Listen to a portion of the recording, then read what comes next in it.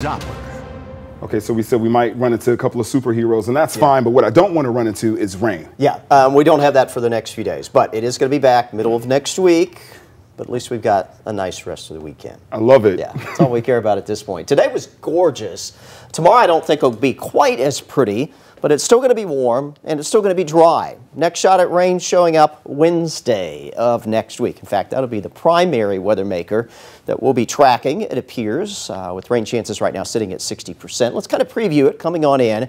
There will be an upper-level storm system and a cold front that eventually will slide across the Tennessee Valley. That, though, probably does not move in until Friday, but in advance of it, we're going to pick up a band of rain and thunderstorm activity arriving on Wednesday. One of the things we're going to be watching, and we'll keep you updated about, is the timing of this. Now, the most recent data suggesting that this will be some morning shower and thunderstorm activity, which could limit the potential for seeing anything severe out of this. So hopefully that'll continue to be the trend, but be sure to check back with us for updates. Regardless, we are going to get around to showers and thunderstorms coming in with this weather maker. And again, it's all about timing as to whether we're going to have any strong storm activity with it. As it stands right now, we'll say no severe weather in the forecast, but again, that could change as we get a little bit closer on Wednesday. We will get new information tonight.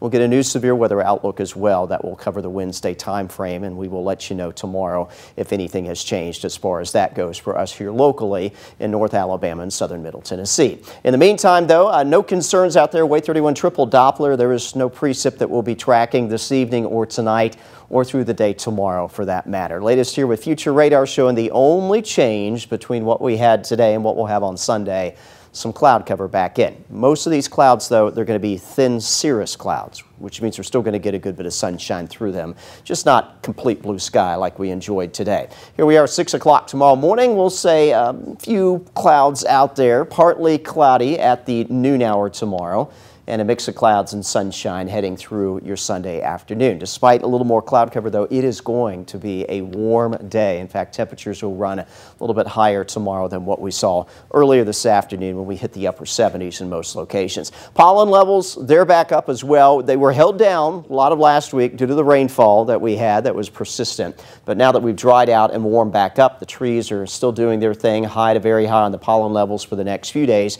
They'll take a little dip on Wednesday with that next system coming in, bringing some rain with it, and then likely going back up towards the end of the week. But again, keep in mind, as the trees continue to leaf out, the pollen levels will start to go down, at least from the tree pollen. Then we'll start talking about grass pollen levels as we head into the early summer season, which is what we typically deal with pollen-wise at that point. 53 tonight in Scottsboro, Fort Payne, Gadsden, you'll dip into the 40s. Huntsville, Decatur, 56, same for Moulton. Expect to fall back to 57 in Muscle Shoals. So headed out to church first thing tomorrow morning.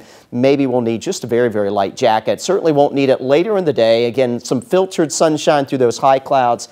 Afternoon temperatures will make a run very close to that 80-degree mark, and we will have a southwest breeze around 10 to 15 miles per hour. 82 in Muscle Shoals and Decatur tomorrow, 81 for Huntsville and Fayetteville.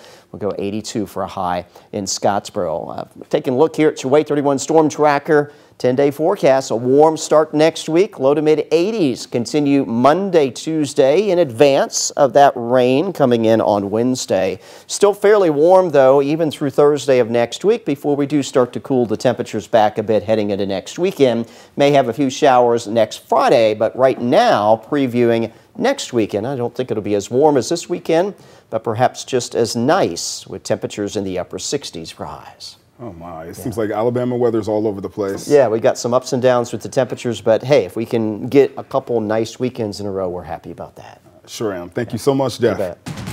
It's almost